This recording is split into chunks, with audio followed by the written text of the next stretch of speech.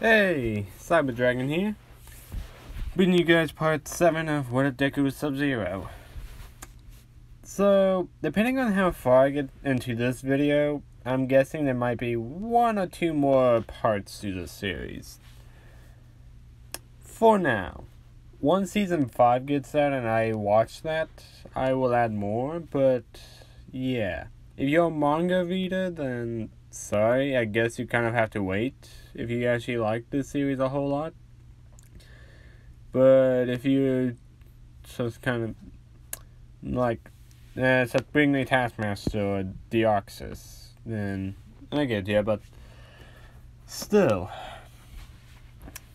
And speaking of which, I will be starting on Taskmaster, like continuing Taskmaster today.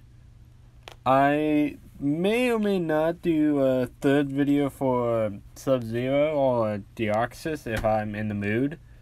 Because lately I've been kind of just cooped up at home, and yeah, the first few days, like 1 or 2 days, is good when you have nothing, like a break. But when it's like almost every day now, you start to get bored and uninspired. So, let's get to this part. So, it is the next day, and I'm not going to do the Island Expo. It's not relevant enough to do for this series. It's just going to end up the same anyways. So, yeah, I should basically do that. And if you guys actually do want a part for that, I will consider it. Just put it down in the comments. But if I don't get any comments for that, then I'm just not going to bother with it. Neither I'm going to not bother with the second movie. For one, I actually have not seen that second movie yet. The keyword is yet. But, yeah. So, anyways, it is now the next day. Aizawa comes in, telling everyone that even if you failed, you'll still go into the training camp. Everyone gets excited, except for Frost. She was semi-awake during the fight. She didn't fail the test, but she wasn't happy either. She saw how Deku handled All Might, defeating him in a clash of fists, no less. Now, she doesn't care to be the #1 hero, she just cares to be #1 in general. And intend to, if she has a chance, to kill her own brother. And, yeah. I think if you guys are smart enough to get where I'm going with this, because I might be going for the one-for-all fight here. Or all-for-one. See, even if I know the names, I get confused. But yeah, so everyone starts to get on the bus. They are leaving immediately. Not even time to go shopping and whatnot. They want everyone to get ready. Because Deku is ahead of everyone. Because they all saw the fight. So, and yeah. Deku and Momo sitting next to each other, and Bakugo and Umaka sitting next to each other. Momo is just cuddling up to Deku. Deku's arms around her. She's just enjoying life right now. And Umaka is taking the lead on that too. Doing some similar thing. And just cuddling up to Bakugo. Embarrassed, obviously, because, you know, those two relationship has evolved tremendously, but Umaka and Bakugo, they're more slow to this. Not to say not going slow isn't bad, but if you guys can go fast in your relationship, good for you. If you guys take it slow, just do your own thing, enjoy life. But yeah, Deku notices that. Well, I guess I know who wears pants in your guys' relationship. Bakugo starts yelling, like, shut up. We all can't be as advanced as you two. So just doing all this stuff out in public. Not to mention you two have already done it. And shit. Just like leave it like there, right? Like we have taken our relationship further than most have in its span of. How long had they already been in school, actually? Like, I never actually get that clarity from the anime, so I'm gonna say months. From the couple of months they have known each other. Because she sort of thinks back on how they first met and how they are now. Everyone says to chuckle a bit. Obviously, except for Frost, because no having fun for her, apparently. Or socializing, either. So, a couple hours pass. They get to the stop they're at. Deku slips in and looks around a bit. He is hella smart, and he definitely knows about the Wild Pussycats, the training camp. He has done research on this type of stuff. He's like, oh shit, I realize where we are now. He was about to head to the back of the bus, but the Pussycats just push everyone off the cliff. Right there and then.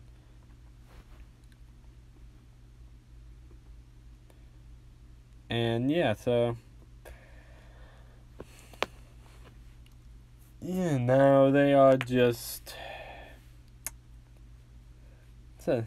Mandalay and Pixie Bob. Yeah, that kid is a bit too smart, so we had to just shove him off as quickly as we can.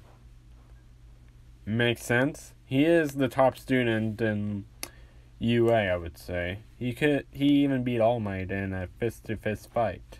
Took him a little while, but he still won with barely any damage. So he said, Azara said all that to them, and they are shocked that, like, he needs training. But yeah, no. Deku and all of them are down there. They're looking at me like, well, I think I'm gonna head off. I'll see you guys at the end. He was about to teleport. Bakugo, Kyoshima, and Kaminari like, wait, you're not going anywhere. You're gonna stay here and fight with us. So you can just leave us like this? You know what? You're right. I would feel bad if I left all of you behind. Hey, Momo, can you come here? I want to see if you have any injuries on that. Okay, sure.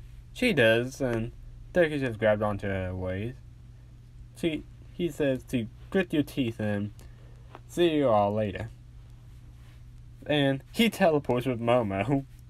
They're like, did they just... Come on, now. They just took... He didn't just not leave us, but he also took a student with them. But he did leave a little present behind. He made an ice animal, an ice wolf for them, so they can at least go through the forest tracking. Like, oh, he left there, but still! Because I haven't used the ice animals as much. I used them like once or twice now, and I'm trying to get more akin to that. Like, he kind of just left that there just to say, don't say I didn't leave you nothing to help you guys, basically. But yeah. That's basically why he left him there. And just for plot reason, I just wanted to. Yeah, so Momo is and Deku's at the camp. Momo's shivering a bit. Like, is that how it feels? The intensity of it? Of teleportation? Yeah, basically, but my body was made to handle it. And you obviously know my body was made for it. He is just like grinning at her, and she blushes, realizing what he's implying.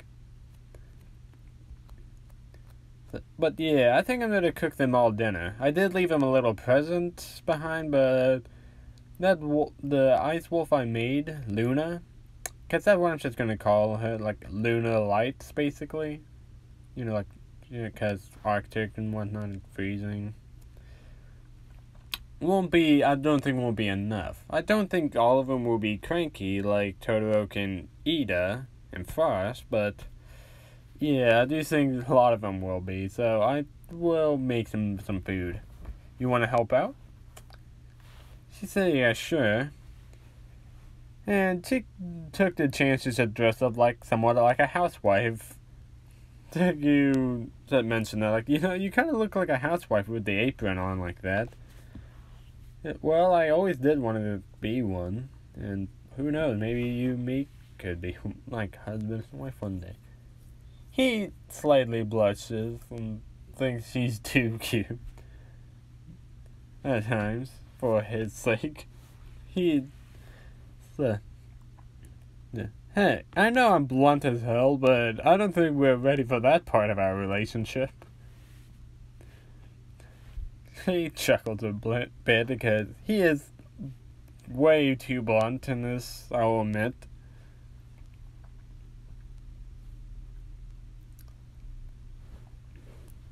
And obviously they have moved fast in their relationship. After a while, the wild pussycats got there, seeing that Deku and Momo just cooking. So, Mandalay, like, I thought we dropped him on the same side of the cliff with everyone else. But where's everyone else? Oh yeah, I'm guessing he teleported. He has that ability to teleport, and apparently he can take other people. He has said that before, but he said it can be very intense for this, so most of the time he doesn't do it with others, unless he absolutely needs to, or I guess apparently wants to. And Deku saw them, saying, oh hey, I think they'll be here in another hour or two, at max, so I'm just cooking them some dinner so they don't get mad at me for basically ditching them with Momo. But I'm not gonna leave my girlfriend behind with a lot of them. So, yeah. They're like, alright, sure. We'll just be over here waiting. And Deku saw Koda. He noticed he has water ability. Deku went up to talk to him. Koda was about to hit him till Deku grabbed his hand.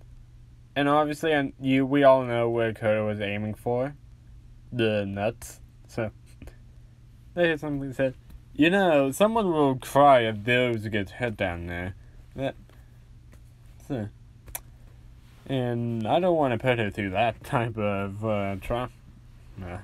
And really realizing what he's implying.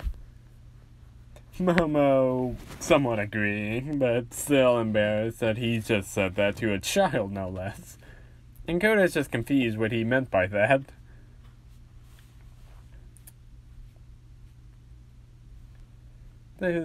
So he then asked, wait, what do you mean by that? They said, don't worry about it, kid. You'll understand when you get older, but I noticed you have a water quirk, so that's pretty cool. Your quirk is similar to mine.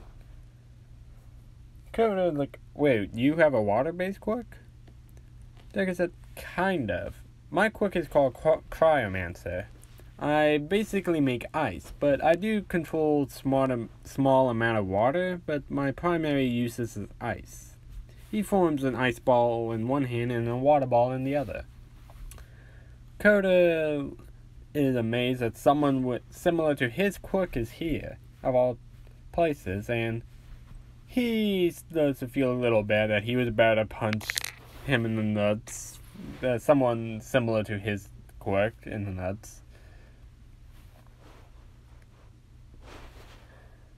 And he does apologize for that, and Deku said, don't worry about it, kid.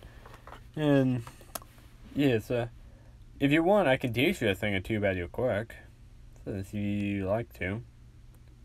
Koda thinks about it, but he doesn't hate Deku like everyone else. He will be cold to everyone else, but he won't be cold to Deku. Because, similar quirks. They have to respect their peeps. After a while, everyone else gets there. They're looking for Deku because some of them are somewhat mad. Bakugo, Kirishima, and Kaminari are mad. some of the girls are actually somewhat forgiving. Like Umaraka, because he did leave them an ice wolf that led them to the camp a bit faster, and, wolves have great sense of smell. They see Deku and Momo cooking for them, like, oh, you guys finally came back. Well, I cooked you guys all some food, so all of them instantly forgives him. Bakugo forgives him because he has tasted Deku's cooking before, and that man can cook some good food. And then some people are shocked, like, Bakugo forgive him that fast? This food must be good. So they all eat, and they agree that it's so good. Frost doesn't really care. She does eat the food, but, she doesn't care as much. And everyone just relaxes for the day. And Bakugo does go up to Kota, and he is the one who gets punched in the nuts instead. So, because, that Bakugo was somewhat pissed at that, and Kota can't let that be, because, so similar quirks, so they have to respect their peeps. And, with the bros, whatnot, and, so, yeah. They're at the hot spring. Mineta does try to go up there, but Deku simply freezes him, and Kota just pushes him after he's frozen. Like, he's at the top to reach, but Deku froze him instantaneously. Kota saw that, like, whoa, what? So, he can freeze him all the way up here? So, Kota just pushes him over. Mineta just crack. Like, the ice around Mineta just breaks open, and he is fine, just a bit disoriented. And Deku goes up to Mineta, like, if you ever try to peep on my girl, you won't see the next day. There. And Bakugo somewhat says the same thing. Like, I'll explode you all the way to hell. Mineta gets the point. Like, Umaraka and Momo is marked as their girls.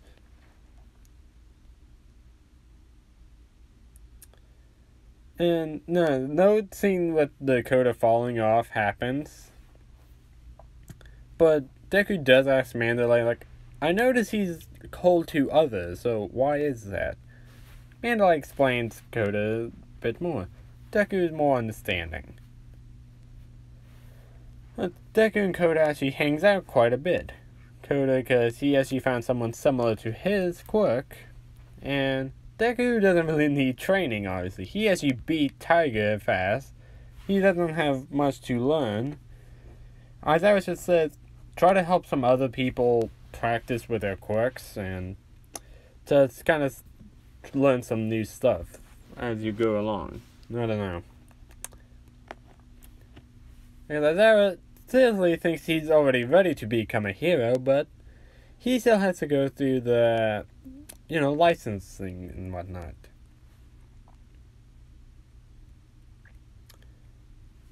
Like, if it was up to me, kid, you would have already gotten your license by now. You've shown to be more heroic than most heroes I know. You don't really care about fame. Matter of fact, I'm pretty sure you're the one who took out Stain and not Endeavor. I'll try to take out Stain, so. And not only that, but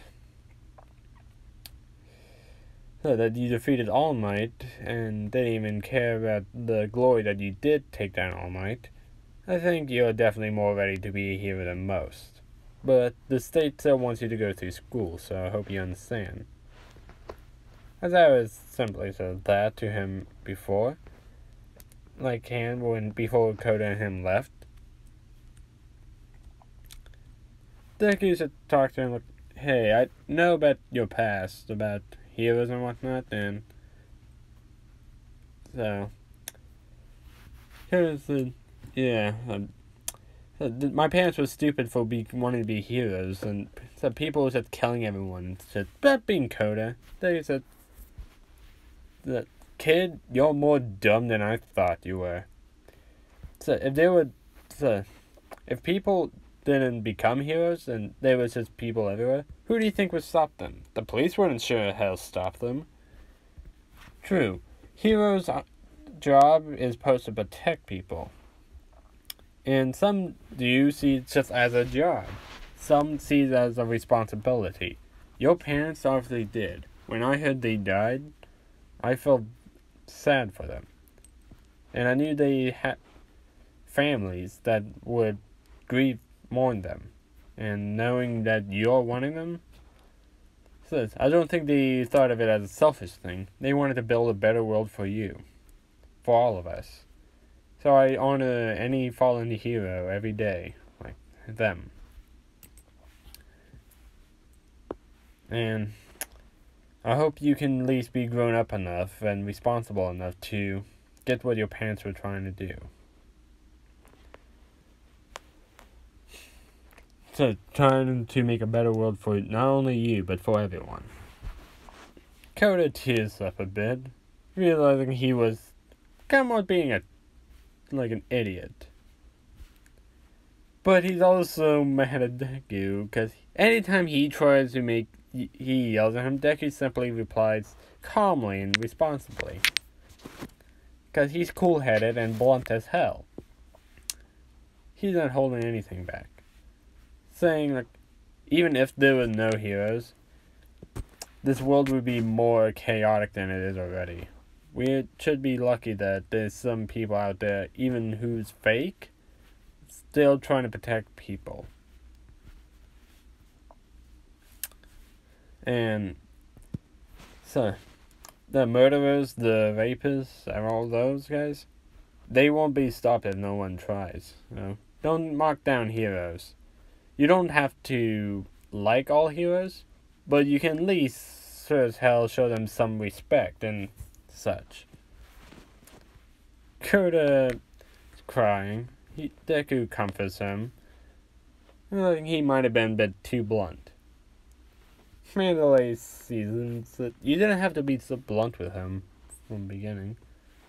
They said, I think he needed to hear that. I heard it at a younger age when I was, way younger, when I was first conscious of my surroundings. I've been taught that for years now. Since I was born, actually. I was with my quirk. So I had to know the responsibility of it and the price of it. And Coda there, I think he has the potential to do great things. And Deku and Coda's relationship kind of grew closer. Coda actually calls Deku Big Brother Deku, or Izuku. Deku is actually happy that someone sees him as like a sibling instead of a rival. Because he has said that Frost does not see him as that. He always wanted to be close with Frost, but Frost never really gave him the time of day to do that. Or even wanted to. And now, after the test, she doesn't even acknowledge him as a brother. Which hurts him, but he's getting over it. And Deku does say that, introduces Coda to Frost, but,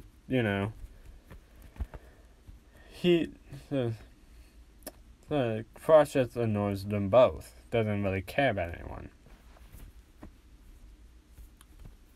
Coda said, she's not very kind, is she? But no, she's arrogant. Wish she would overcome it and see what the real world is like. Somewhat. Stop being so prideful and arrogant. But yeah, now 1B finally gets there. Monoma is salty to Deku because, he let him, after feeling his, chill, his coldness of his quirk, he says he resents Deku. not all 1B does, but some does. Because he did freeze some in place with his ice. Like their feet, mostly. And yeah, so Monoma seeing Deku walking by. He said, isn't it the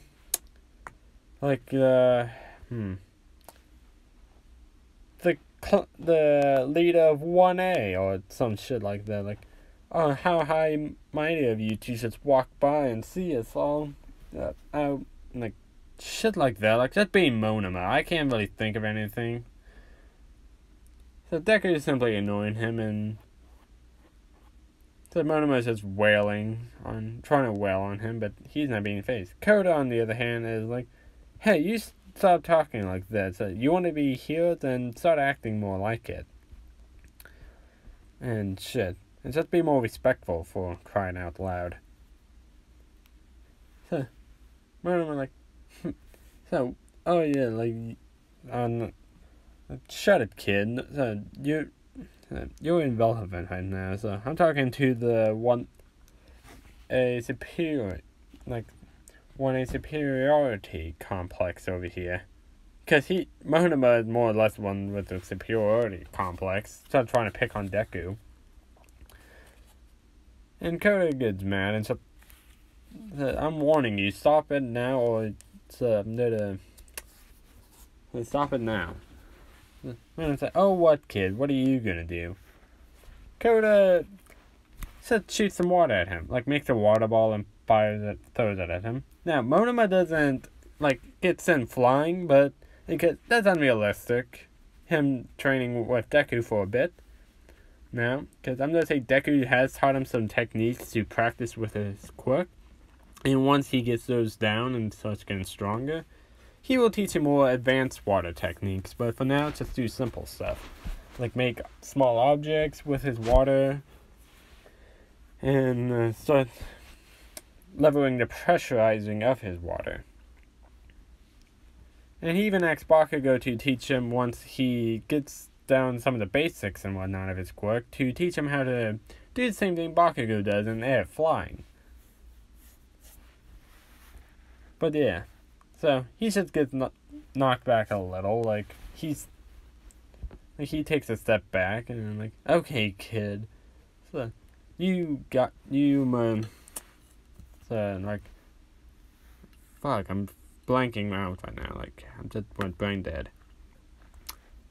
Like, you asked for it now, yeah, sorry. It's just like, don't mess with me, or my big brother's gonna come after you, like, something what a kid would say. Like, oh, your big brother, huh? What is he gonna do? I bet he's not even that strong. Deku just steps in front of him like, you wanna bet? They're obviously not real big, like, brothers, but Monoma realizing, wait, like, cause you can get the details, like, water and ice, similar quirks, and Deku does, when he teleports, he does turn into water and just sink to the ground, so they think, like, oh shit, Monoma's dead now. Monoma like, I might have been caught off guard with your quirk once, but I'm not gonna do that again. He did get someone's quirk a moment ago. I'm just gonna say it's like, I'm gonna say he did touch Bakugo he did explode Deku's face. Tries to, but Deku just tanks it. Like, doesn't even budge. Nothing looked like it was damaged. Like, that really all you got? Even if you borrowing my friend's quirk, that's pathetic, man. I'll show you what a real explosion, like, I'm gonna show you what real power looks like. He just charges, like, one for all, a bit, mixing with his ice, like, balls. Not inches. Or actually just mix an ice explosion with his ice, like, freezing technique. And just blast it in his face, freezing his head instantly. Knocking him over, sending him flying a bit to a tree. His chest and head is, like, all part of his body is already frozen. And he looks at the rest of them like, if any of you try to talk to me or my friends like that, or to this kid, that is going to be you. He will be unfrozen for about an hour or so, so he will stay there until he learned his lesson. Deku simply walks off. Everyone in One Piece is kind of scared of him. Except for Kendo and Tetsu. They realize Monoma does have an inferiority complex, and they just accept Deku's, action of that. After a while, it is now the nighttime training, the Brave Challenge thing, yeah, I forgot the name of it, so people start heading in. Deku's somewhat sensing that, some body temperatures is coming, or not body temperatures, but, seeing that there's fire, and gas, what is going on? This can't, is it a forest fire? And you're like, no, wait, it must be a villain attack. Pixie Bob does get, dragged, with Magni's power, but Deku just makes an ice barrier in front of Pixie Bob, catching her. He asks, are you okay? And she said, yeah, I am. So thanks for catching me midair. But this is a villain attack now, so you all need to run. Deku's like, I'm not gonna run. I need to find Koda first. So I realize he's not around, and I know where he's at, so let me go and get him. Mandalay does say alright, and go. You have permission to use your quirk, only for that instance, and whatnot. They go. Go, and gets to there. He got there in time because Muscular was about to attack, but Deku freezes his,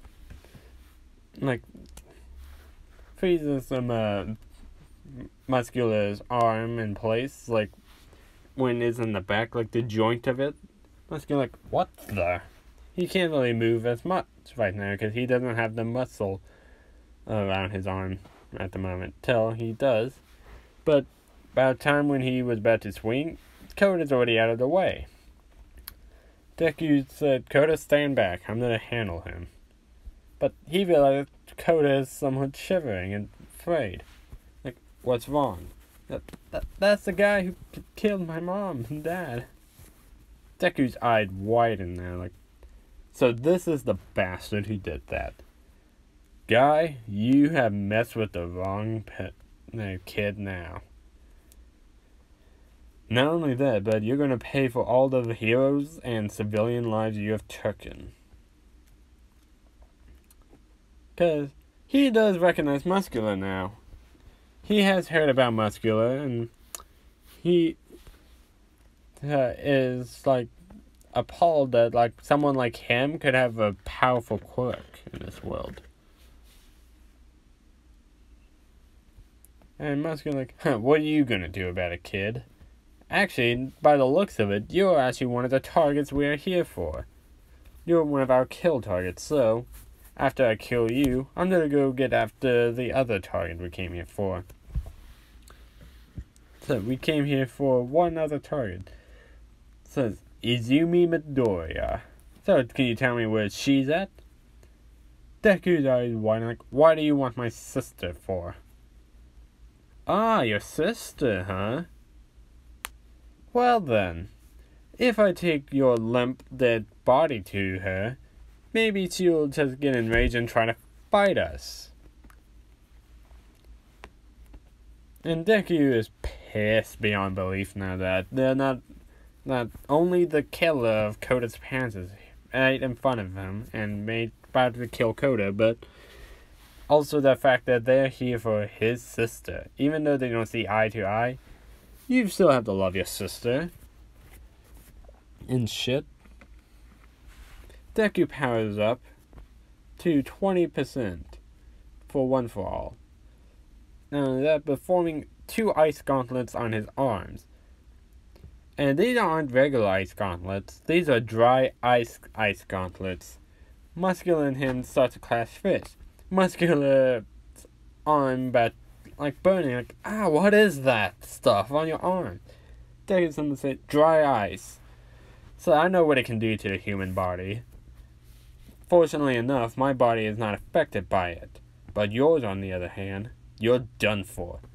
Deku's wailing on him, even made some, like, ice guards on his legs, too, like boots and whatnot, with dry ice on them.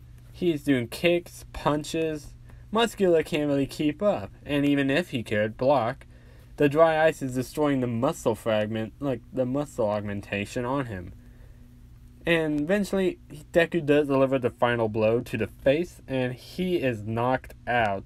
Some dry ice burns on his body, and on his face, obviously.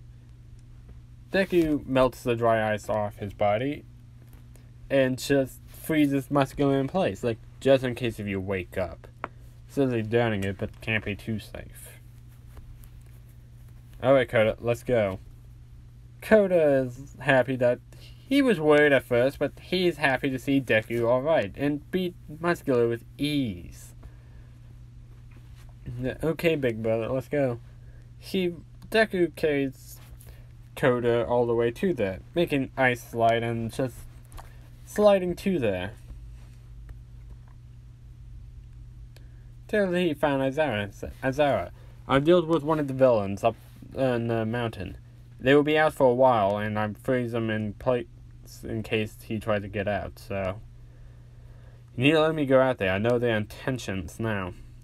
Azara said, okay, what are their intentions? They're after some students. They're here to kill me, Bakugo, and Todoroki, and here to kidnap Frost, and most likely some other students. But it seems like Frost is their main target.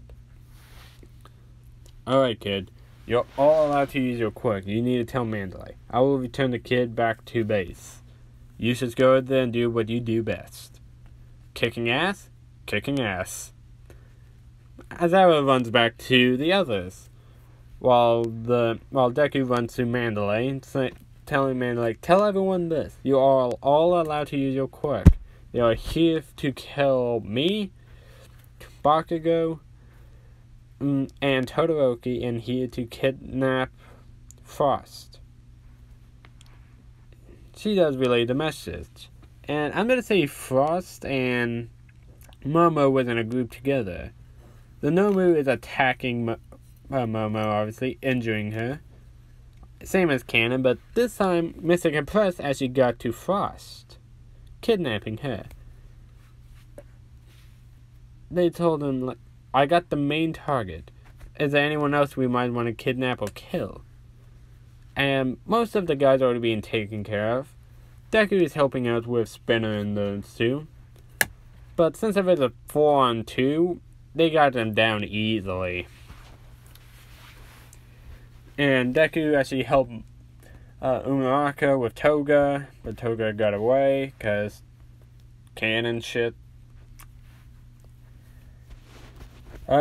He does help with Tokoyami, calming him down, but he still needed to get Todoroki and Bakugo with that help. So he did get to Moonfish. Moonfish got taken down by Tokoyami and Dark Shadow, and yeah, he did get help with Bakugo and Todoroki. But as they are walking, they see Mr. Compress, like, in there, just jumping away. They see that he has Frost in a marbled state. Deku is beyond pissed now.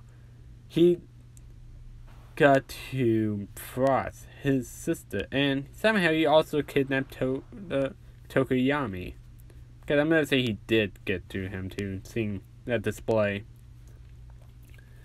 So these two will make a fine addition to our League of Villains and whatnot. So jumping away now.